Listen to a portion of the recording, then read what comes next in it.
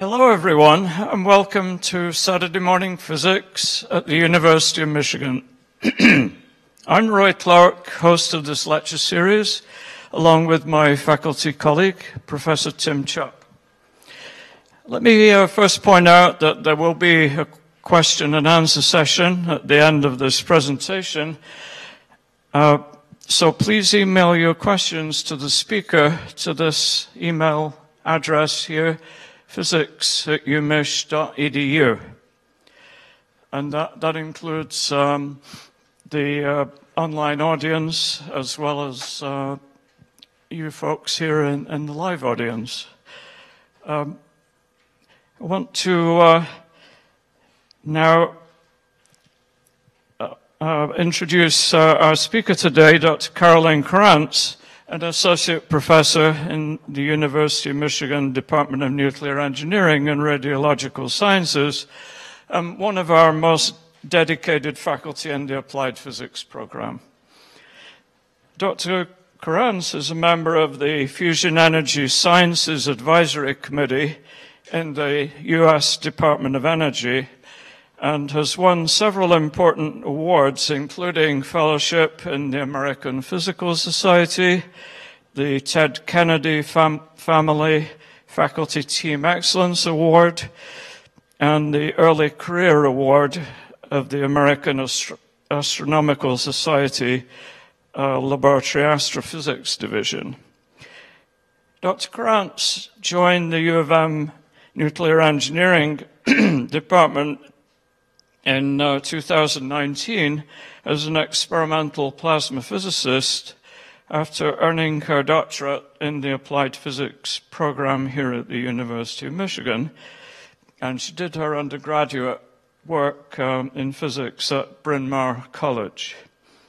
Her research interests include high-energy density plasmas and radiation hydrodynamics, and she performs her research using high-power laser facilities around the world, including the National Ignition Facility and the Omega Laser Facility. And a unique aspect of her research is to emulate the conditions in the laboratory that are typical of the most energetic astrophysical processes, in other words, laboratory astrophysics. Please give a warm welcome to Professor Krantz.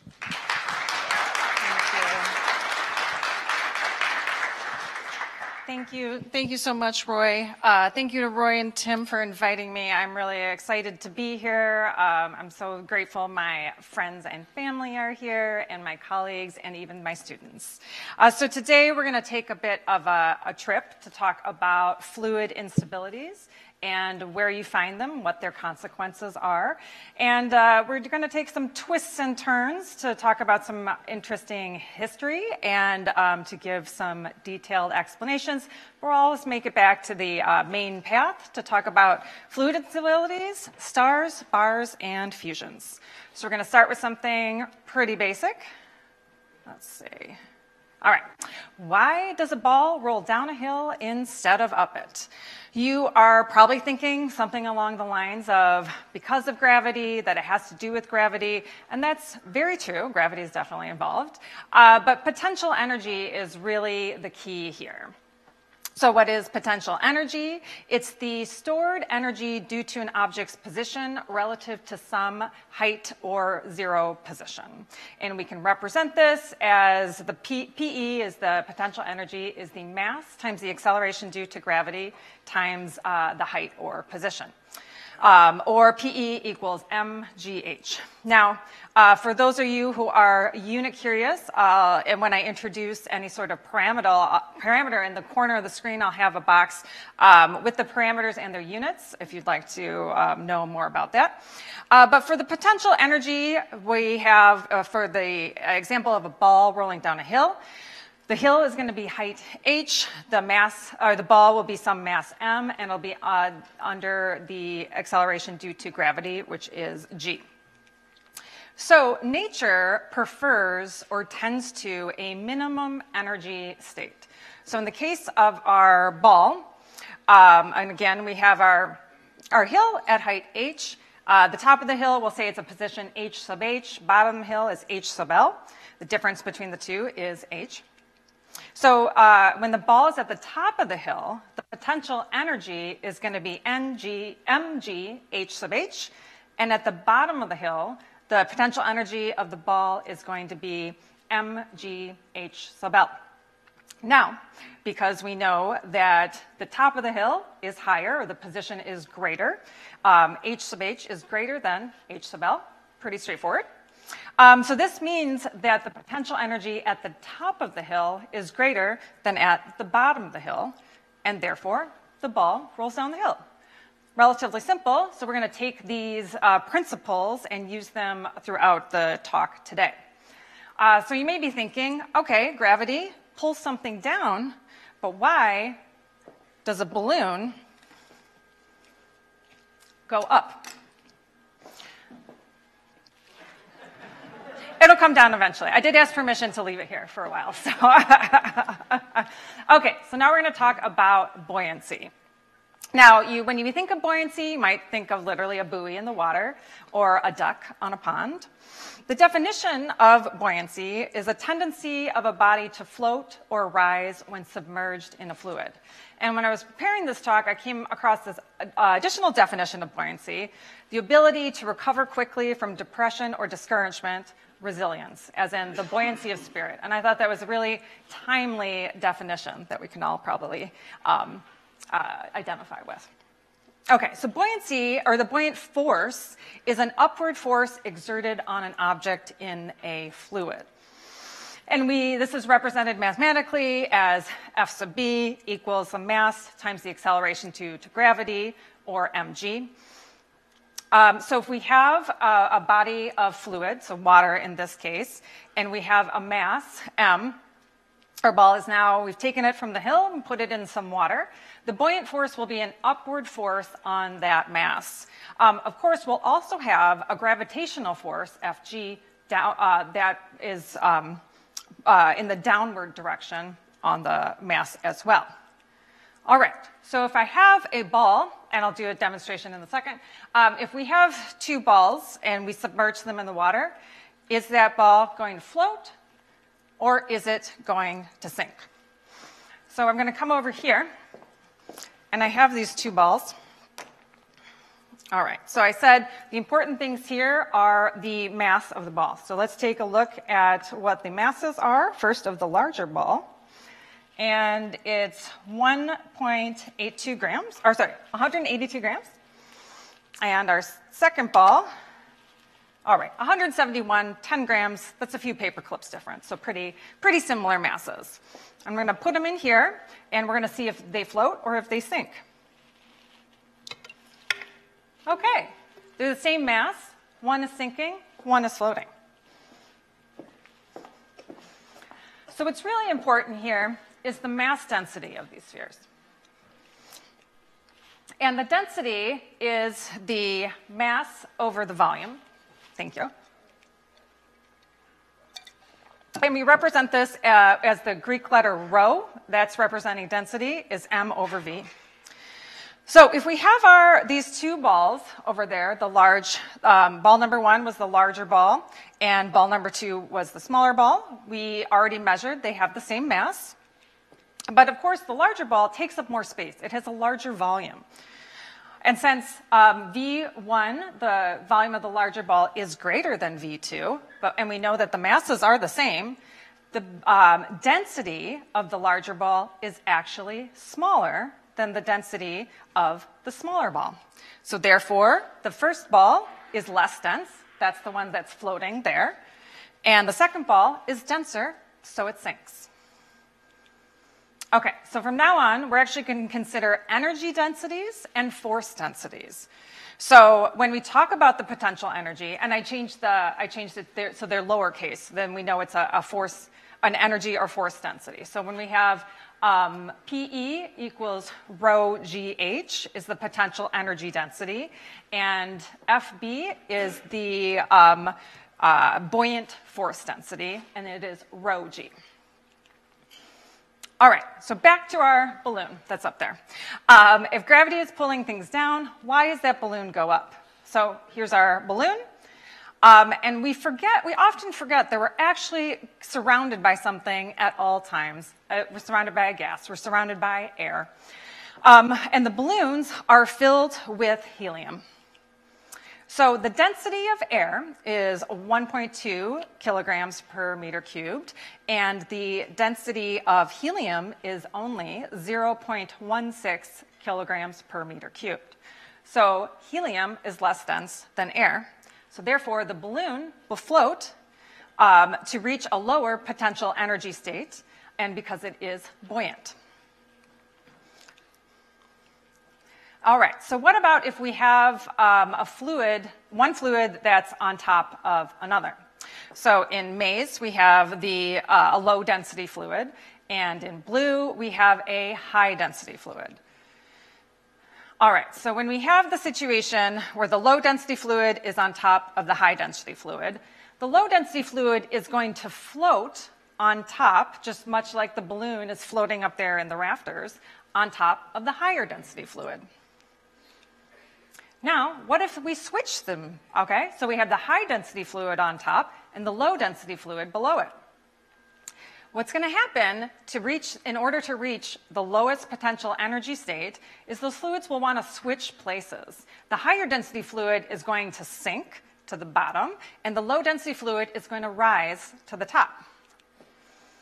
So taking a look at these two configurations, what we call them unstable and stable. So in the unstable configuration, you have the high density fluid on top and the low density fluid below.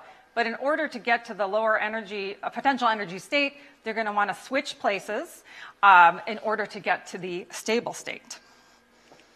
Okay, so it's time for a little demonstration. I have two budding scientists, two lab assistants to help me, Oliver and Helena.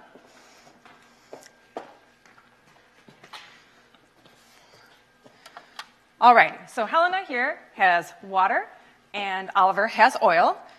I want to go ahead and put those in. And we're going to color the water just so you can see it a little better. Unfortunately, blue doesn't show up really well, so we have to use red. All right, so when you're ready, Helena, she's going to pour in our water. And Oliver, go ahead and pour in our oil.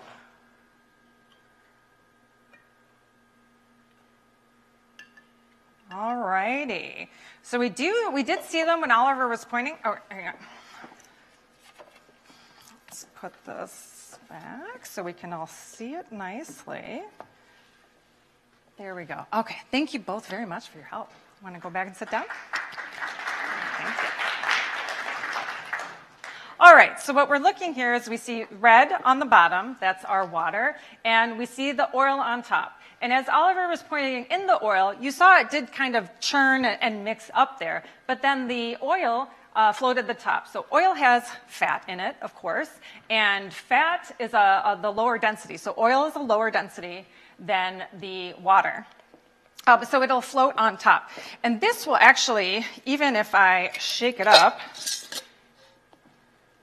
hopefully I won't make a mess.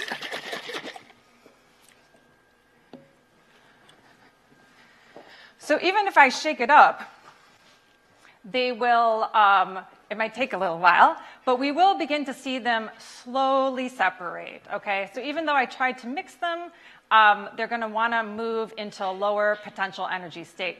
And you can see there's some, changing at the top as there's some mixing of the fluid. Let me just move it back a little because it's actually clearer on the bottom. There you go. Okay. So we can see it beginning to separate, and it's going to slowly separate over time. If you just want to leave it on that for a second, and I can talk through the next slide. All right. So when I shook it up, it was all the two were mixed up, but then they wanted again to reach the lower potential energy state. And so what happens when we have a high density fluid on top of a low density fluid, again, they want to switch places. And this is called, and this is due to the Rayleigh-Taylor instability. So that's what the instability we'll be talking about today and its consequences in nature and then also in engineering. And if you're a little more mathematically oriented, the way we look at this is in terms of gradients. So those are just spatial derivatives or changes in space that a parameter has.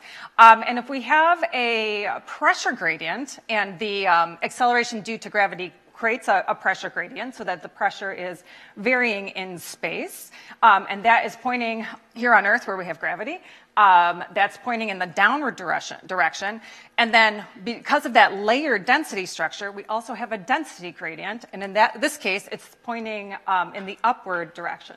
So what happens here is when they're in the opposing direction, when those gradients are in different directions, then you have the Rayleigh-Taylor unstable configuration, and the fluids will essentially switch places to reach that lower potential energy state. Now, in this case, they're pointing up and down, but they can point in left and right, side to side, any different configuration, as long as they are, if they're opposite, they'll be in the unstable configuration, and if they're in the same direction, it will be stable. Okay, so now our fluids have had a time to separate a little bit, and you can see the red water is sinking to the bottom, and then we have the oil, which still looks a little muddy, but you can see it's a little yellow in color. And then you have that center and where you have the oil and water are still kind of together, but you can see that that middle layer is thinning out as the water is sinking to the bottom and the oil is rising to the top. So I think we can, when you switch off the demo. Thank you. All right.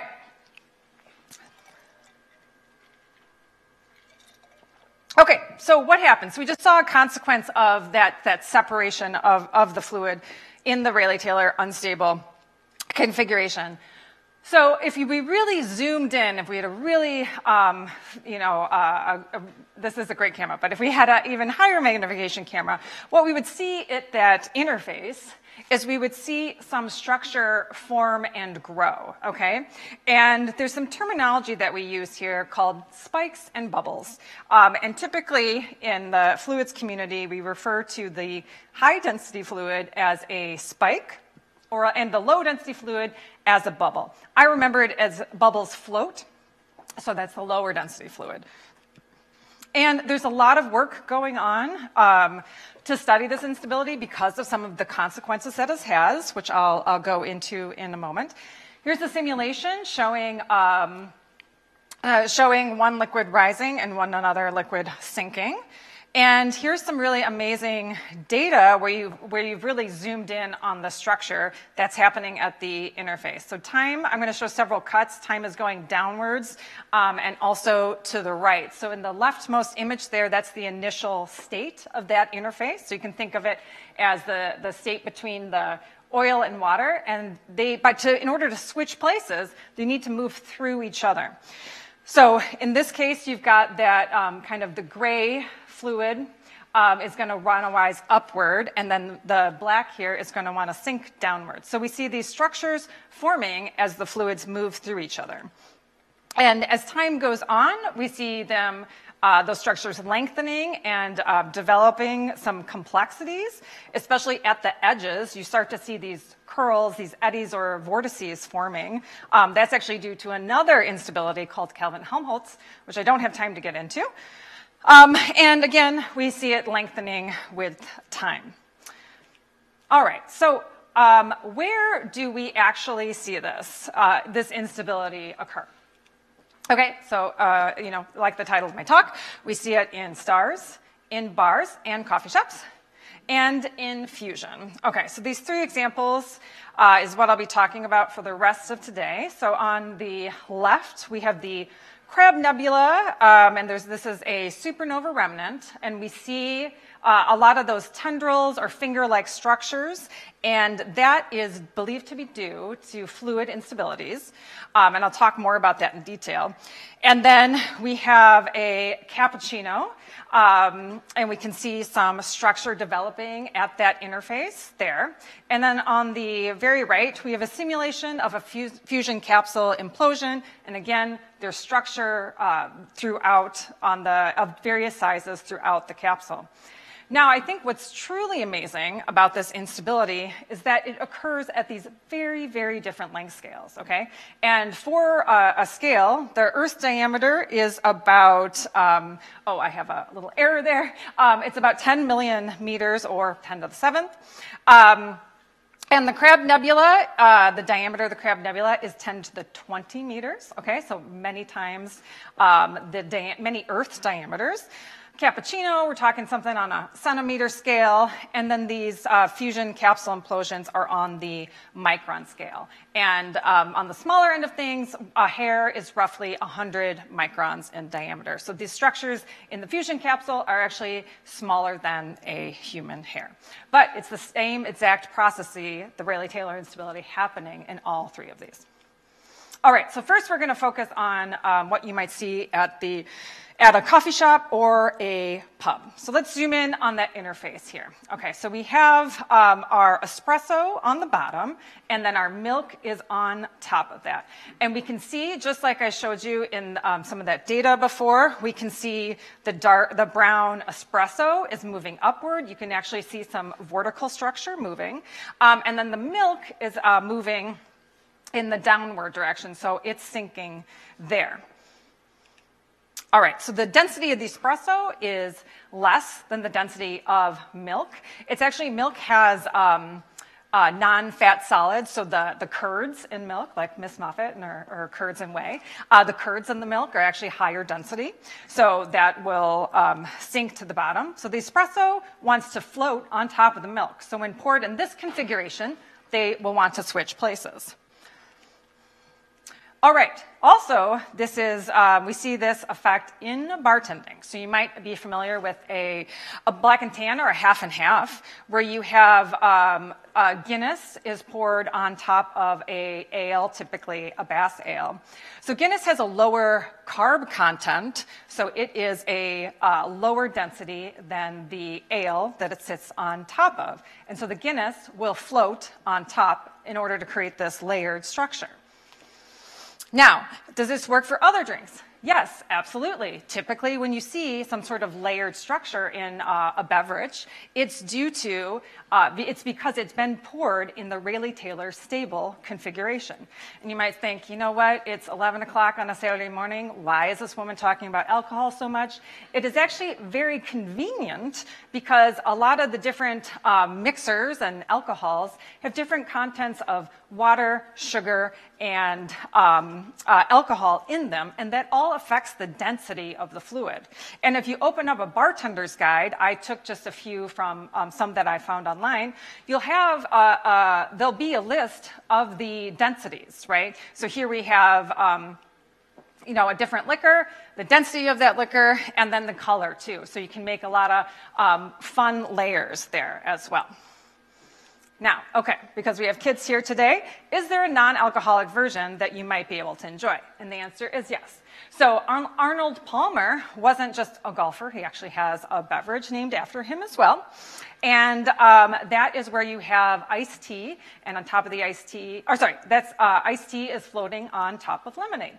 Lemonade has sugar in it, which makes it denser than the iced tea. So the iced tea is going to float on top of the lemonade. So a summary of Rayleigh-Taylor effects for bartenders and baristas is that layered beverages must be poured in a RT stable configuration. They cannot be poured in the reverse configuration because, as you see, or as you saw with our demonstration here, they will switch places to get to the lower potential energy state. You can actually have a lot of fun with this. You can make several layers by varying sugar, alcohol, and fat content as they all affect the density. There is a wrinkle that I'm not going into, and it's called miscibility, which I like to think of it as mixability.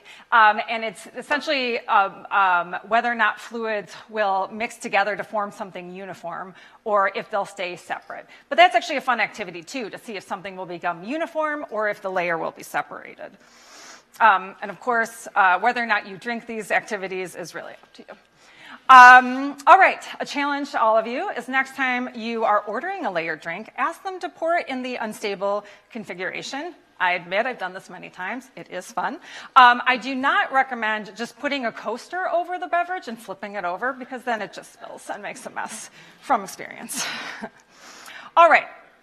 So our next two examples are in stars and in fusion. But wait. Aren't stars and fusion systems very different from iced tea and lemonade? Absolutely. They are plasmas. And no, not like the blood plasma. So unfortunately, this isn't really taught a lot in schools. My children, of course, know this. But we're typically taught that there are three phases of matter. There's actually more. So let's just quickly go through them. So you're all familiar with a solid that holds its shape. So I have the example of the phase, and then I like to use water is a great example because we're familiar really with all of its phases. And the solid form of water is, of course, ice, which I have in my drink. We heat ice, and it becomes water. It becomes a liquid. So we have the liquid phase, and then you heat water, and you get steam. You get a gas, which is something. So liquid no longer has a shape. It takes on the shape of its container. If I were to pour my water bottle on the table, it would just go everywhere, as opposed to the ice, which will stay have a distinct form. And then a gas will just diffuse into a region, has no distinct shape. Okay, so we're taught, typically, most people are familiar with that. If we heat a gas, it goes through a process called ionization and becomes a plasma, okay? So this is sometimes seen in, unfortunately, in the media. They don't like to say plasma sometimes. They'll talk about an ionized gas or heated gas. You'll see a lot of, especially in, well, I'll get into this in a little bit, with the James Webb Telescope. There's a lot of amazing pictures coming out. They are all plasmas, but you'll see it talked about as a heated, hot gas, ionized gas. Again, it's really a plasma. All right, so where do we find plasmas? Basically everywhere. So 99% of the observable universe is a plasma. So if you're looking outside at the sky, you see a light, it is most likely a plasma. The one caveat is the moon is not a plasma. It's solid, but it actually lights up because there's a reflection either from there's light from the sun, but also there's a reflection from light coming off the Earth as well that you can see parts of the moon. This is an artist's rendition of the observable universe. Again, many plasmas throughout the universe. They're not naturally found on Earth, which is most of our lived experience is through what we can see on Earth. But we do see some consequences of, so the northern lights, or the aurora borealis, has to do with the solar wind interacting with the magnetosphere. And so we can see these beautiful lights in the sky. Also, neon signs have a plasma, a low temperature plasma, certainly not a plasma like we have in the sun or in another star. But plasmas have a lot of technological applications. So plasmas can be used to purify water. My colleague John Foster at U of M does some water purification for cleaning water. Also, some sterilization techniques can be sterilization treatments can be done with plasmas, and there's also some medical advances for healing wounds that you can use plasmas for as well. And plasmas are also heavily used in semiconductor manufacturing, okay? So even though we're not very familiar with plasmas, they're truly, we are actually interacting with them somehow in our everyday life, even if it's just going outside and feeling the heat from the sun. Okay, so plasmas are everywhere in the universe, very important to technology and also public health. Very cool, but actually they're really hot in temperature. And these still really aren't blood plasmas. That's kind of the most common question I get when I say I'm a plasma physicist. The name plasma from Langmuir, a scientist who coined the term, he identified that plasma is made up of, instead of individual molecules like you'd have in, say, steam, you have kind of like a soup of electrons and protons moving around, and that transport these, and the plasma transports these particles, much like the plasma in our blood transports the red and white blood cells. Okay, so that's where the history of the name is, but unfortunately there's a lot of confusion there. And I'm going to tell you, so for fusion and stars, we're dealing with a specific type of plasma called high energy density plasmas. So these are the hottest, highest pressure, densest plasmas that you'll find. And unlike what the plasmas that you'll see in a neon sign, which is a much lower temperature. Okay, so, all right. So the definition of a high energy density, or HED plasma, is the study of systems with pressures greater than 1 million atmospheres. And to give you an idea of what that is, let's talk a little bit about what pressure is. So pressure is a force applied to an object per unit area. So it's essentially a force per area or an energy density, okay? And so we can write that as F over A, also as F force over area, or E energy over the volume. All right, so I said in high energy density physics, we're at or very often above 1 million atmospheres. So what's an atmosphere of pressure? So right now on Earth at sea level, you're typically at 1 atmosphere of pressure. And you know how if you dive into the deep end of a pool, you can kind of feel it in your ears. And that is literally the weight of the water above you applying pressure to your body. So the deep end of a pool is about 12 feet, 4 meters. Sea level, again, here we're at 1 atmosphere. To get to 2 atmospheres, so just to double the pressure, you have to dive 10 meters underwater, about 30 feet, okay? So that's like multiple pools. So you can't even feel 2 atmospheres of water at the bottom of the deep end of the pool. And we're talking about 1 million of those, okay? So again, a very extreme state is what we're dealing with here. All right, so where do we find these high energy density systems? So here's a plot of the temperature and density.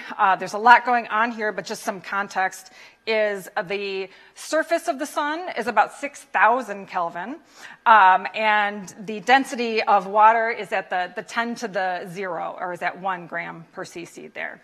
And that black line, everything above and to the right of that black line is above this 1 million atmospheres. So you can see there's a huge parameter space, many orders of density in temperature and in many orders of magnitude in temperature and density, where we can explore interesting phenomenon. So you'll see there's the solar core is under these conditions, the Earth's core, brown dwarfs, white dwarfs, also burning ICF, so that's fusion plasma, and I'll talk some more about these systems in detail. So how on earth are we able to study these types of plasmas that we find throughout the universe? So we can typically use high energy lasers or pulse powered machines. These exist throughout the world. They're very unique facilities. I'll be talking about the National Ignition Facility later in my talk. But we're really fortunate to do this research at the University of Michigan. We have the Zeus laser, which is currently being commissioned, and when it's finished, it'll be the most powerful laser in the world. And we also have the Maze facility as well, a pulse power device. These are both up on North Campus. All right, so back to our main topic here is how does the Rayleigh-Taylor instability affect stars? So again, we have to go back and talk a little bit about stars themselves. Stars are mostly powered by fusion their entire life, okay? So stars, and there are many, many different types of stars, and I'm talking about a specific main sequence star and of a certain mass that follows this life cycle I'm about to tell you about. Stars are mostly made of hydrogen. Essentially the weight of the star, its mass, presses the the hydrogen together until it fuses. I'll talk a little more in detail about fusion reactions later on, but essentially you have hydrogen fusing and it creates helium, it synthesizes helium and releases energy, okay? And this is called fusion or burning. And we feel, and this is the energy source of the sun. This is why we feel heat from the sun, and this is why we have light coming from the sun. All right, so what happens when a star runs out of gas? It certainly can't go to the local station and get more. So if you remember, if it burns through all the hydrogen, but it formed helium in that process. So when it runs out of the hydrogen, it actually constricts. It actually has a small collapse, the temperature rises, and it starts to burn helium. And it actually repeats this process over and over, synthesizing higher Z or higher atomic number elements. And this is how carbon, oxygen, and iron are all synthesized at the center of these massive stars. And what happens in the end is the star looks a bit like an onion, where you have a very dense iron core and then followed by layers of less density materials all the way out to hydrogen. All right, so there's a really famous quote by astrophysicist Carl Sagan where he says, the nitrogen in our DNA, the calcium in our teeth, the iron in our blood, the carbon in our apple pies were made in the interiors of collapsing stars. We are made of star stuff. And this is absolutely true. So iron, for example, we don't make iron on Earth, okay? You know, you find it, you have some ore lines that you can find, but it is made in supernovae. It is made in these massive stars. That's the only place it's synthesized. And then it got here, it's on Earth, and it's in our blood. So it's really amazing to think about, you know, where these different elements came from. All right, so back to our star. So after it goes through these different types of fusion, and you have that layered onion structure, the star actually becomes so massive it can't even support its own weight. So it literally collapses under its own weight. This is called a core collapse. And then, so the mass all concentrates to the center, stagnates, so it essentially gets as small as it possibly can. And then there's a couple pathways after that. One of them is actually called a bounce, where it gets as small as it can, and then you get this rebound, and the star explodes. Okay, so this explosion typically has a huge release of energy, this massive release of energy, and a huge release of light. So astronomers actually would see a star where there wasn't previously a star, and it would be very luminous. So they called it a supernova, from the Latin word meaning new. Essentially, they were saying they see a new bright star. And there's evidence throughout history that people on Earth saw these supernova. There's been a few that you can actually see with the naked eye, and you can actually trace this back to 185 of the Common Era. There's been evidence that Chinese astronomers looked up in the sky and saw a star during the day. And it was for a period of about 8 months they were able to see that. Astronomers have identified that that's very likely a supernova 185. And here on the left is an image from the Chandra telescope. More recently, some of you might remember this. In 1987, there was also a supernova. It was actually the closest supernova in modern times. We actually collected a wealth of data from it. And here's an image from the Hubble Space Telescope. And when I say closest, it was only 168,000 light years away. So that means that the light from the supernova took 168,000 years to get to Earth, or that by the time we saw it, it had happened 168,000 years ago. And that was considered very close. That gives you an idea of just how huge the universe is.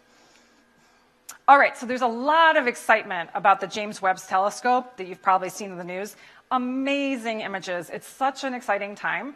Here's an example of the Southern Ring Nebula.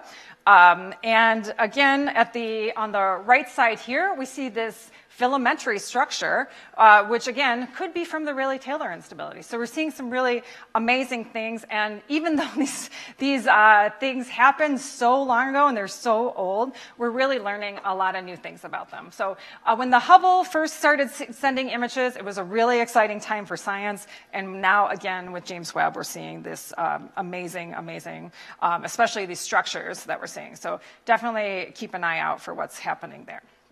All right, so back to Rayleigh-Taylor. All right, so how does Rayleigh-Taylor affect stars? So let's go back to our onion star, if you will, and you might think, well, this looks really different from a black and tan. How can this be Rayleigh-Taylor unstable? So let's just look at a little slice of the star. And we actually, if we cut that out, we see, again, this layered density structure, where at the bottom here we have the high density from the core, so the iron, and then layers of lower density materials. Again, this sets up a pressure gradient. And that explosion I told you about, that's accelerating the material outward. So on Earth, we don't think about it, but because it's always happening, but we are under the acceleration, under the effects of the acceleration due to gravity. But there are other ways to accelerate. Certainly in a car, if you brake or speed up, those are types of acceleration or deceleration, right? And so the explosion provides this acceleration, which creates that pressure gradient I told you about. So again, we have these opposing pressure and density gradients, an acceleration of a layered density structure. So these are also Rayleigh-Taylor unstable. And there are, as I mentioned earlier, a lot of the structure that we see in the stars is believed to be due to the Rayleigh-Taylor instability. This is Cassiopeia A, a supernova that exploded in 1680. Again, this is 10 light years across, so really, really massive structures. And there's a lot of work to be done to understand the development, the evolution of these structures. So here's a simulation from the Max Planck Institute for Astrophysics of a supernova explosion. It looks kind of like a peach, and it's actually a star, but they've cut out a section, a peach slice, if you will, in order to look at that internal structure, because we can't really look into a supernova while it's happening, right? If the closest one happened 168,000 years ago, we really can't investigate it. We just see kind of the end product. So again, you have a dense core, and you see these structures developing and being ejected outward as we look inside. And if we go later in time, further development of those structures, pushing those dense materials outward, until finally you can see it gets to that outer surface and affects the overall structure of the supernova. So a little summary of the effects of the Rayleigh-Taylor in supernova explosions. Supernova create heavy elements that are necessary for life. So, iron and calcium are all created inside of stars. Supernova explosions are Rayleigh-Taylor unstable due to the layered density structure and the acceleration due to the explosion. And the Rayleigh-Taylor instability ejects these heavy elements into the universe. So finally, for the last part of my talk, what about fusion? Is it also Rayleigh-Taylor unstable? So let's talk a little detail about fusion. So we have two elements. In maize, we have the proton. In blue, we have the neutron.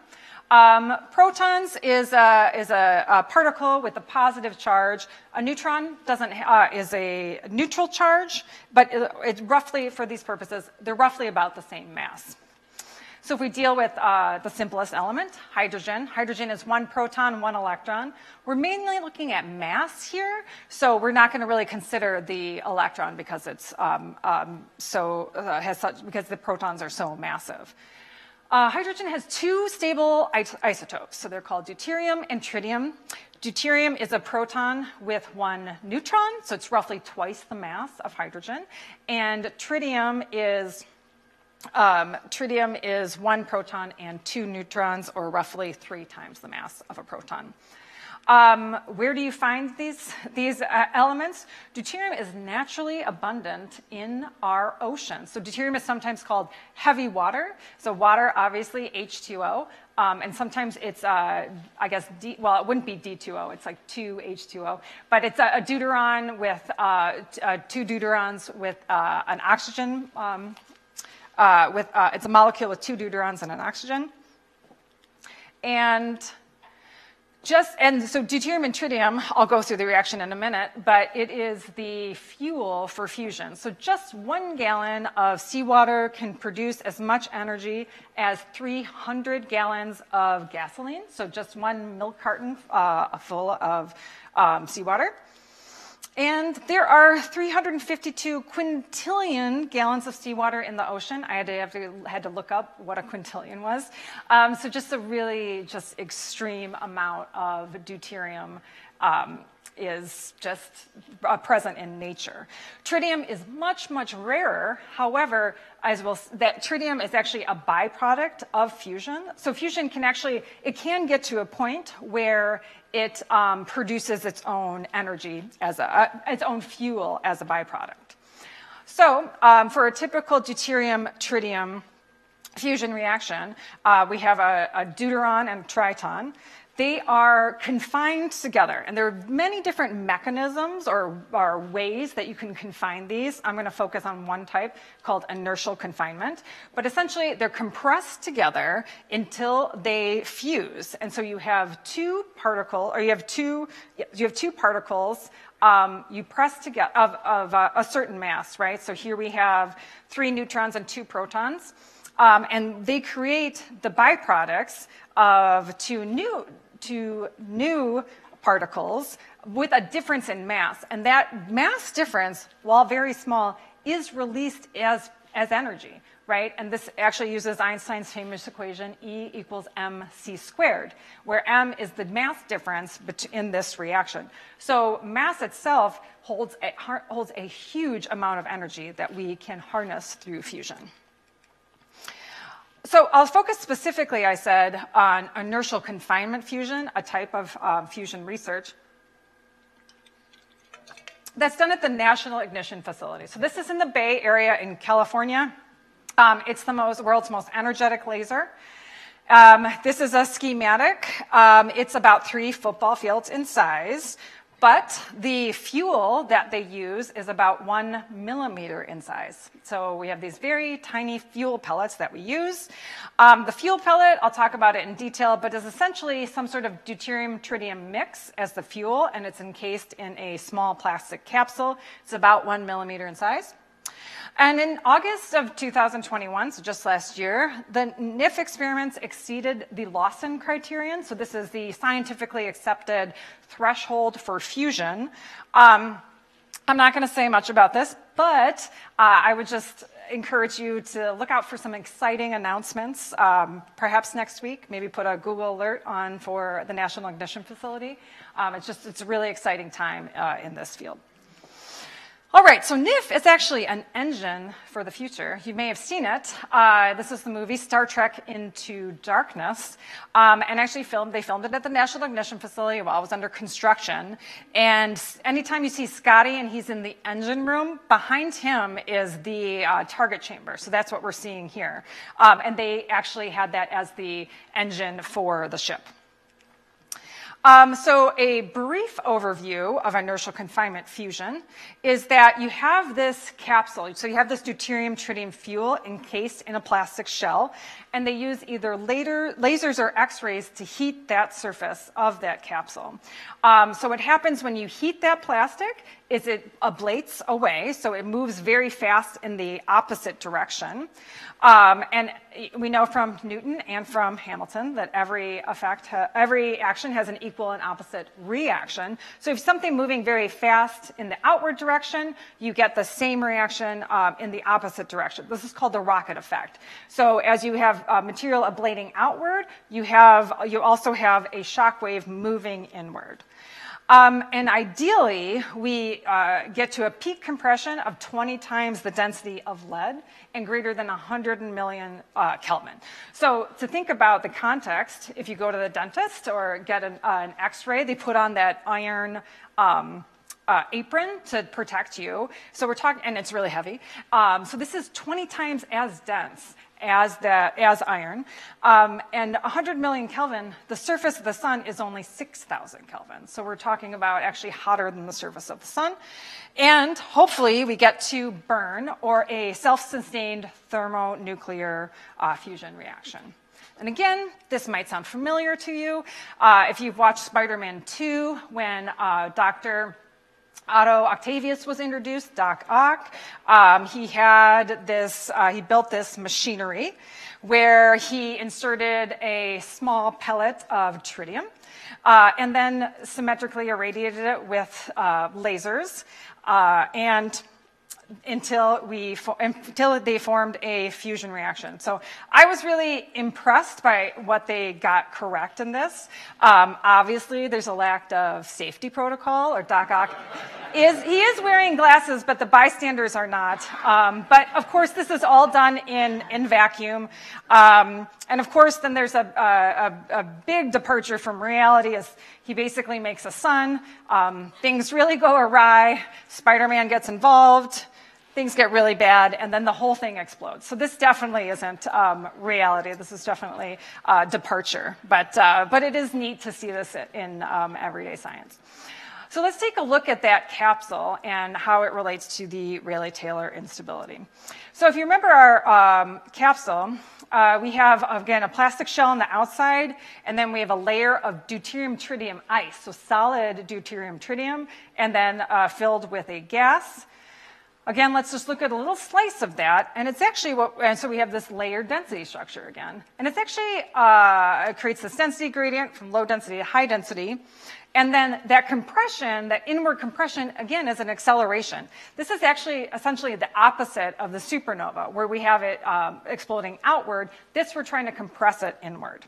So we have those opposing pressure and density gradients, and we get the Rayleigh-Taylor instability. And this is actually a very negative consequence for fusion, because when you get that dense, cold material into the fuel layer, it actually reduces the fusion yield or stymies the reaction. This has been known about for a long time. Here's some experiments from 1997 where they're viewing essentially a cylinder that they're compressing, but we can see that kind of wrinkle around that, the feature, those fingers. And that is mixing due to that's the layers mixing due to the Rayleigh-Taylor instability.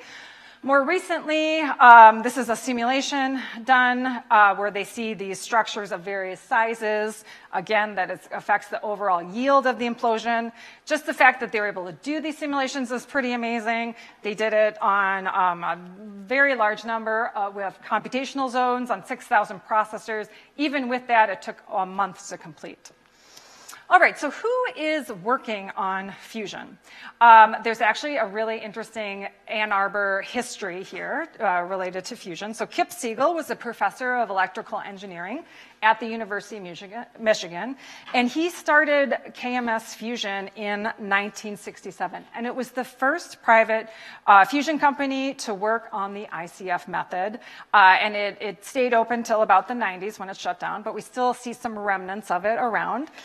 So the Sleep Disorders building is at 700 KMS Place. That was the location of KMS Fusion. So that's down by the airport. There's a U-Haul right next to it on KMS Plaza. So that was the location of the first privately owned fusion company. Now, who's working on fusion today? Well, it would seem just about everybody. So there's a lot of private companies working on fusion. Some have been working for decades, and some have just started recently. So as I mentioned, there's different mechanisms to create a fusion reactor. So these are not all ICF-based companies. There's some different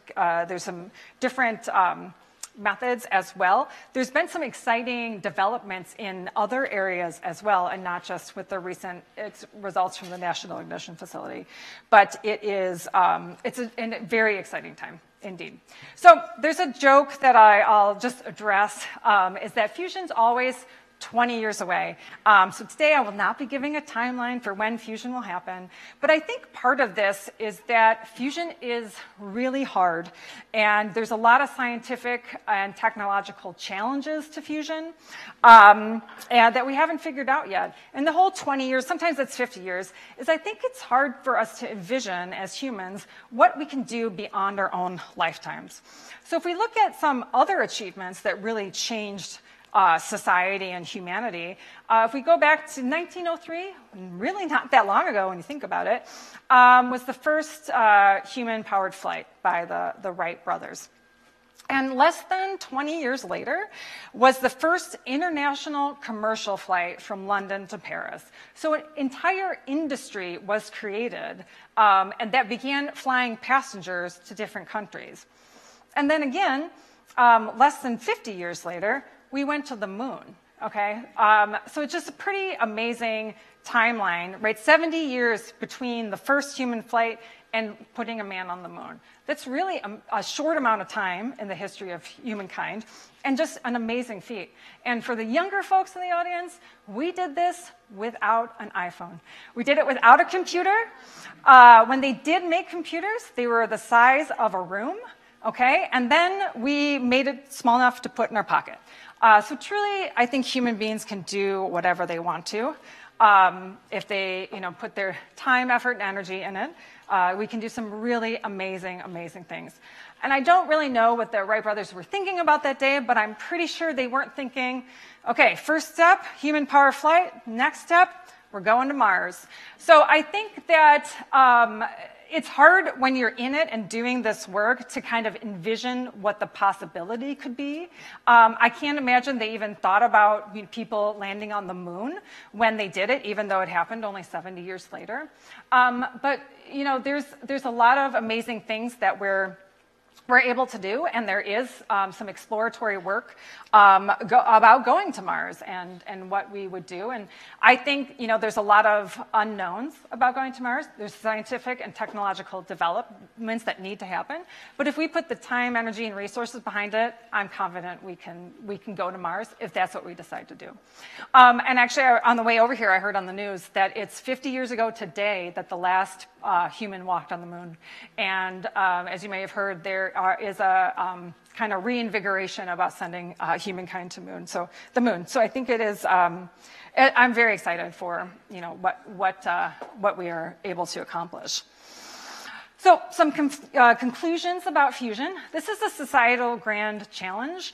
As I mentioned, the fusion fuel can produce enormous amounts of energy with readily available fuel.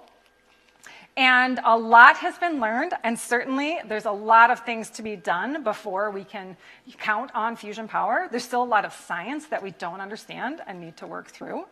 And many of the ICF designs are inherently unstable, which affects the yield and the energy output of that reaction. So there's a lot of the work that I do in my regular job is to understand the fundamentals of the Rayleigh-Taylor instability under these type of conditions.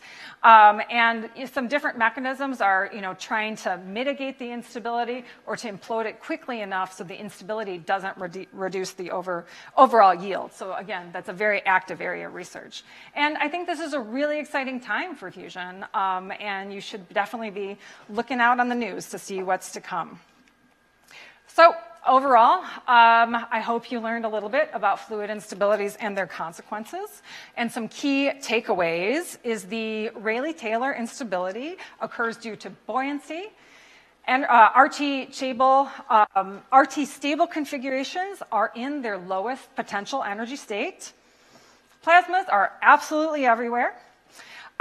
Fusion energy should be aggressively pursued.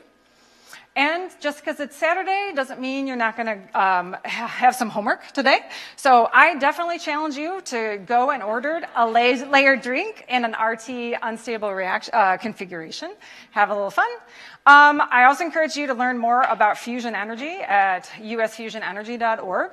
And also check out the new James Webb Space Telescope images. Some really amazing images has come out, but there's a lot more that can be done. And thank you very much for your time.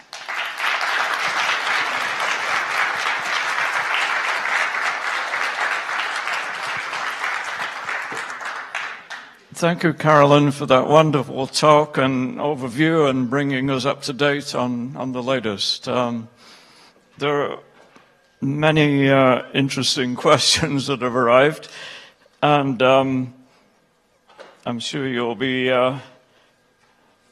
interested to answer those. I want to start with the first question. I must not miss this one because it's from someone called Karen Karantz, who has announced herself as a baker and wants to know what aspects of physics are important in baking. So thank you for that question. Hi, Karen. That's my mom. Thank you for joining. Oh my gosh, actually physics is really important in baking overall. Certainly, and I've watched Karen bake amazing things over the years, but certainly when you're dealing, I mean, just if we think about the density, right? You want to get those air bubbles in the bread, and how you get at the right density so it's, you know, that exact texture that you want and enjoy, and those bubbles forming in your yeast, right? There's a lot of chemistry there as well. Yeah, so really physics is everywhere as well, and getting your recipes right is really going to be key to get the flavors and textures that you want. Thank you. Yeah, and we always say, you know, physics is everywhere and everything. Yep. Another question that came in is on the demo that you did with the oil and the water. Yeah. And there are three parts to this question. And kind of overall, this is a really interesting question because related to the extraction of oil, as oil becomes less abundant and harder to get, then methods like fracking are used and water injection into porous rock and so on. So the first question is, why doesn't the color of the oil get into the red color of the water get into the oil? Yeah, that's a great question. So that has to do, again, with the miscibility of these fluids, and that there are, because of the features of the oil, I guess, there's essentially barriers that prevent that from getting into the food coloring or even the water into the oil. And I think we've all, you know, gotten some oil on our hands at home, and you really, only Dawn dish soap gets it off. So you really need to kind of cut that oil. So there's actually, you know, there's a lot of details about fluids that I didn't even go into, but a lot of how they interact with other materials and other fluids is actually extraordinarily complex. Mm-hmm. Okay. Then another question related to that is, would the separation of oil and water work if bubbles or droplets didn't form?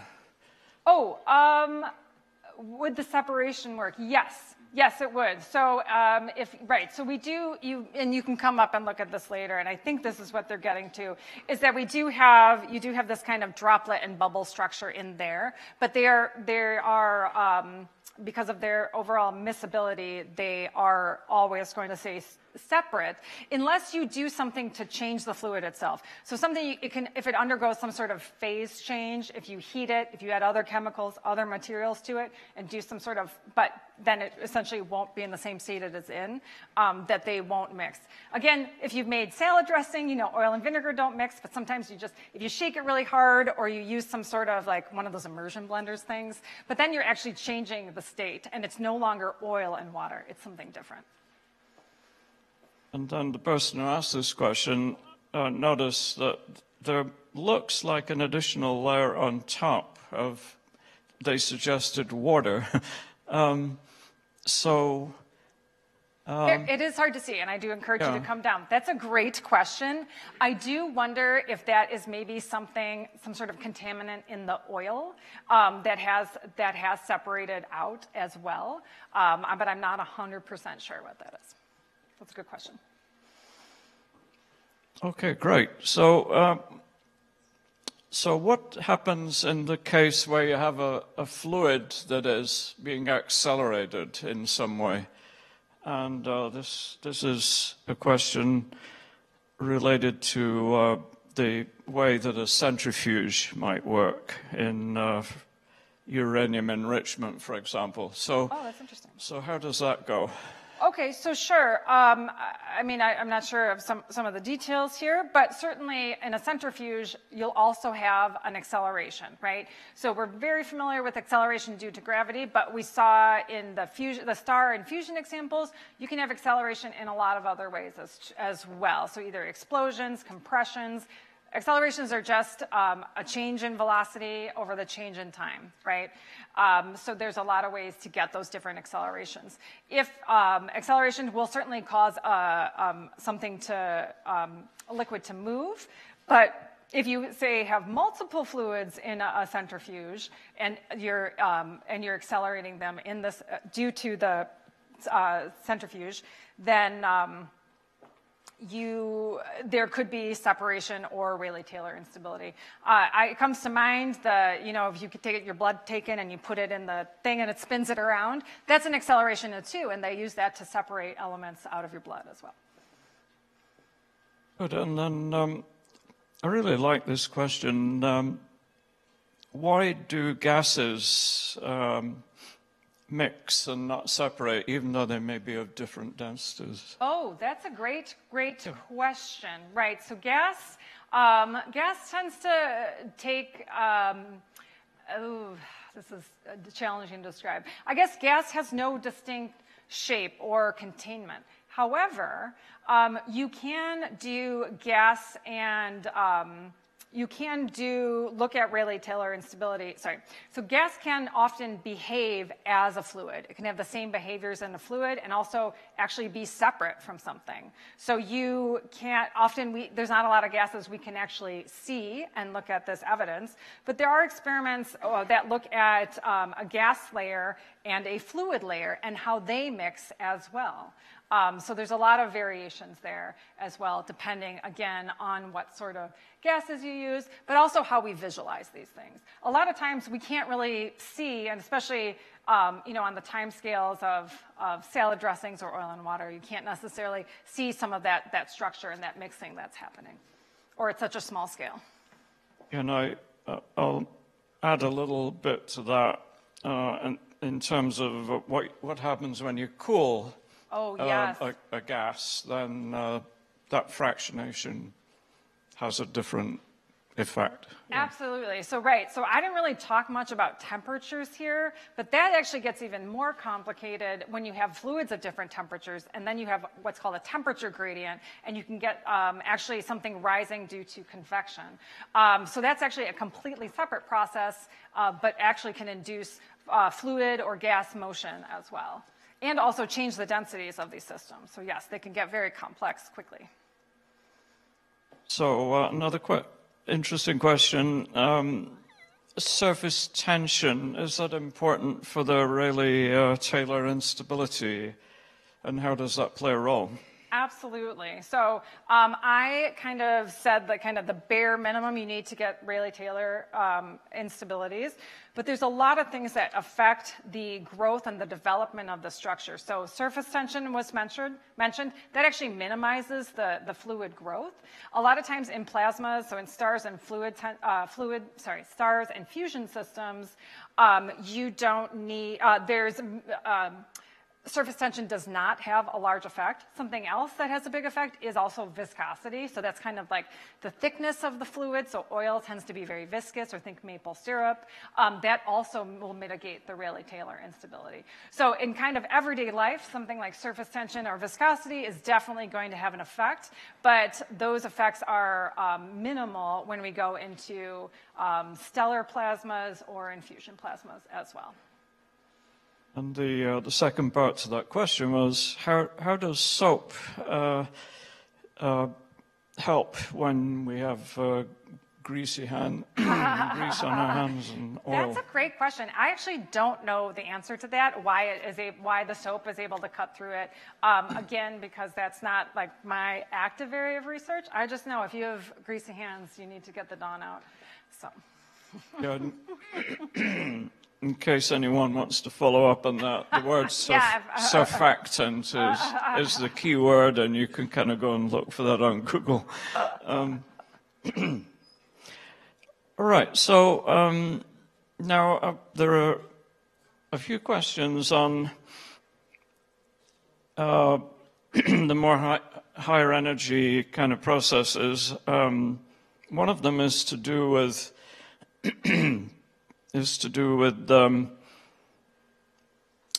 how fusion works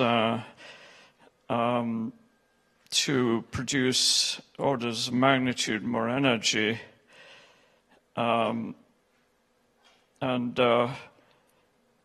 how do we not cook ourselves? I'm not really sure what that. Yeah. How do we not do what Doc Ock did and blow up our whole lab? Yeah, go ahead. So I will say fusion is very challenging, and we do want to create, so when we have these very small pellets of DT fuel, we're not going to get a huge amount of output in those type of experiments. Certainly if we had, a power plant's worth of fuel, that would be a different scenario. But if we were going to go to a power plant, we would definitely, there are controls that you would want to have to stymie the reaction if needed. Fortunately, and as I mentioned, that you can get into the case where you burn up that fuel and actually can generate additional fuel. You can synthesize additional, especially tritium or deuterium, that can also burn. Fortunately, fusion is so hard to do, it's actually really easy to stop doing. So, a simple just cooling down of the fuel will stop the reaction pretty simply. But yes, the experiments that I talked about in the laboratory, it's such a small amount that even if we do get a self-sustaining burning reaction, it'll very quickly, in nanoseconds, really, less than a microsecond for sure, burn through all that fuel. And we do see a neutron source that's what we detect. We see the neutrons coming out. But even that is pretty minimal in the scope of things. And I remember when these very high power lasers started to be part of the public consciousness, people worried about creating mini black holes and whether they would suck everything in. Right. So I think a big thing to remember is that when you do form a black hole, that there's more mass involved than the Earth, right? So they're collapsing that to a very small point. So we don't even have enough material if we use the entire Earth to create a black hole. So definitely not doing it in the lab. All right, so here's a question about the kind of geological aspects of the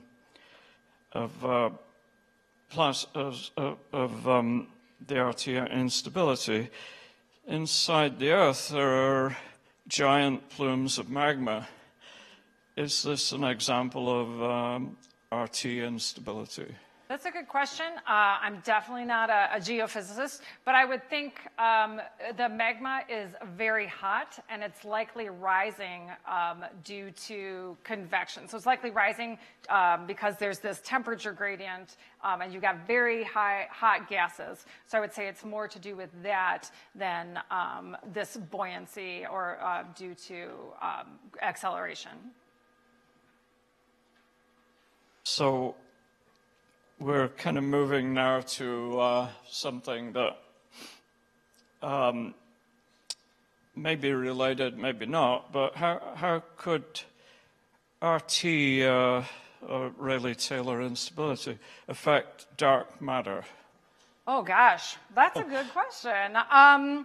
Yeah, I don't know. I'm not as familiar with dark matter, right? So this is the idea that there's, if you kind of are able to theorize how much matter is in the universe, and then if we can kind of see what we can observe, this observable matter, which is essentially plasma, as I mentioned, there's a lot missing, and that we think that that's called dark matter, so matter that we're not seeing, that's not emitting light. So that's a really great question. Again, we'd have to take it back to like, what are the specific densities? What is, what kind of matter is that? and look at different types of acceleration. So there's definitely in astrophysics, there's a lot of density gradients out there, and there's a lot of pressure gradients due to explosions and different interactions of materials. So definitely it could have an effect, but I'm not familiar with the specifics. Yeah, so we'll have to have that question asked again in a few years Yeah, as we exactly. understand more about dark matter. A question about the status of magnetic confinement. I mean, you did say there'll be a very important announcement, and I assume that's to do with the magnetic confinement or inertial or with the pellets. Right, so that's a great question. So Roy just brought up magnetic confinement fusion. So that is a different mechanism for confining this fuel. As the name suggests, it's using magnetic fields to confine deuterium and tritium. So everything I talked today is called inertial confinement. It's just a different method, but seeking to do the same, fusing this deuterium and tritium. So if you're familiar, you've heard about ITER or Spheromax or Tokamak, that is all in the magnetic confinement regime. They've actually have made really incredible advances recently in the magnetic confinement area. So there were some science articles on coming out of Europe on the JET machine where they were able to produce very significant yields. They've also made some amazing advancements in magnet technology as well. But so that's just a different aspect of the fusion community. Yeah. Okay, great. I want to finish up the question session with your kind of insights into how you got into science and what kind of set you going along the wonderful path that you've taken so far, and could you give us a little bit of insight on that? Yeah, I'd be happy to. So I just really fell in love with science at a really young age. I remember I was in fifth grade and just had a science teacher, and I loved just learning about how everything worked, and I was just so curious about it. So it really became a joy, and I would say from that age on, I knew I wanted to be a scientist, and I wasn't really sure what kind of science I wanted to study, but I'd taken different courses in science throughout school. I did actually a big influence in my life as I did go to college to Bryn Mawr College, where my friend Emma also went to. And it's an all-women's college. I was a really shy kid. I was the youngest, so I was the third daughter. And I just really quiet. And going into a women's college really encouraged me and gave me a lot of confidence in science. So it was really influential in my life. I had actually thought I wanted to be a biology major, but I had gotten an AP credit for biology, so I didn't have to take intro biology. But all biology majors have to take physics. So my first semester of physics, my first semester of college, I took a physics course and just loved it. And that semester on, I said, I want to get my PhD. I want to be a physicist. I want to understand how everything works and study different things. And I have a Post-it note. I went through the whole semester, and I just aced the final, and my professor, Neil Abram, put a Post-it note on my final and said, come talk to me about majoring in physics. I still have it today, but that was definitely a point in my life when I thought, okay, this is what I'm going to do. So I was definitely, had a lot of interest, but then there were really key people that encouraged me along the way and had a lot of positive experiences. And then I do have to say, is that then I came to University of Michigan into the applied physics program. So obviously, physics does not have a lot of diversity, not a lot of women for sure. So it was very shocking to go from an all-women's college into a large R1 university. I think I was the only woman in my incoming class, but again, just like the support of being at an all-women's college, coming to the applied physics program, which Roy has been so integral as being a part of, again, was a place that I found amazing support for you know, a lot of the struggles that you go through, and it's just such an amazing program, which is why I'm so happy to still be a part of it. Science involves a lot of failure. And even some of those like really exciting things with the Wright brothers, they failed a lot before they did that. We had a lot of failures in the, you know, in going to the moon as well. And, but I think that, you know, the important part of science is to keep going when you have a misstep or a failure, to have buoyancy of spirit, perhaps. And yeah, so doing that in a supportive environment is really important. And do you have any advice on, say, a high schooler who is thinking about a career in science? How do they get involved? What's a good way to get involved? That's a great question. So there's definitely a lot of, well, you know, there's a lot of resources out there, you know, asking a lot of questions, contacting people. You know, people reach out to me all the time with questions about science, about physics, about fusion, about plasmas. They might not get back to you, but keep trying, because I think you can definitely find someone. There's a lot of summer camps out there. The National Science Foundation does a lot of work to provide opportunities for people.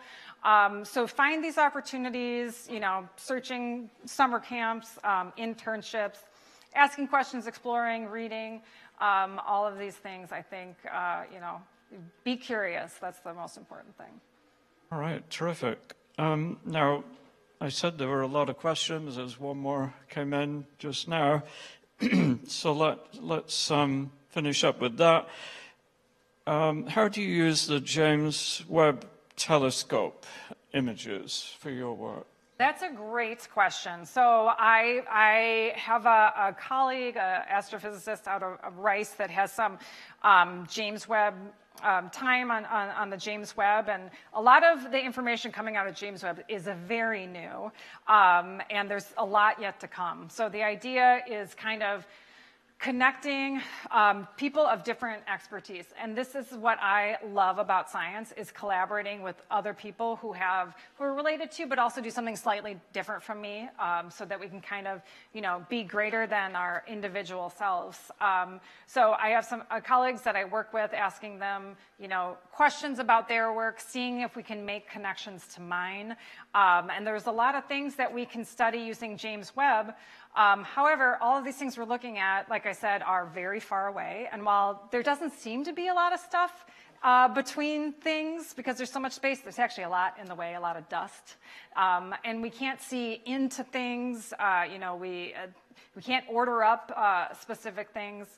You know, let's look at the supernova explosion.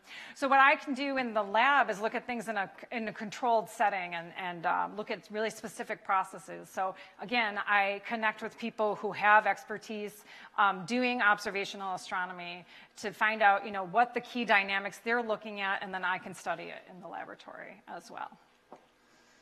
Yeah, this James Webb Telescope is, you've got to keep your eyes on that. It's a really revolutionary instrument, not just another telescope, but with capabilities that change our view of the universe. And absolutely watch that space. Yeah. So let me conclude our event today by thanking Dr. Korantz again for a wonderful, wonderful talk. And let's have a big hand of applause. Thank you, Roy. Thank you.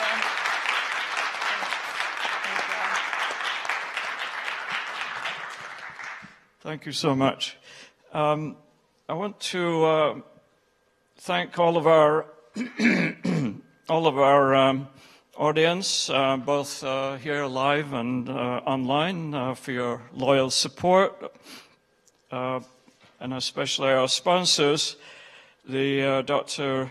Lois Tiffany Endowment, the Hideko Tamazawa Endowment, the Van Loo family for supporting outstanding university students who present public lectures at Saturday Morning Physics. I want to thank Carl Cole, our Michigan media team, Carol Raybuck, our Communications Director, and Monica Wood and her wonderful team in the demo lab for setting up the demonstrations that we all enjoyed today.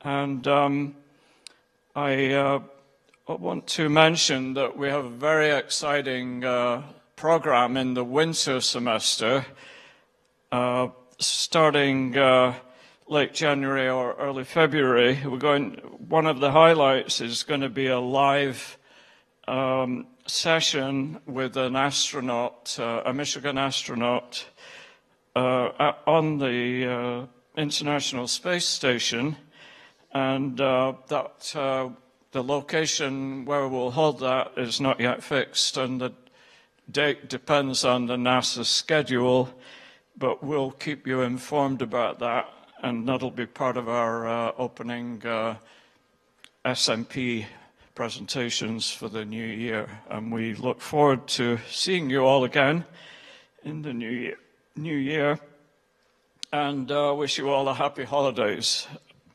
And thank you very much for your attendance. Thank you. Thank you, Roy.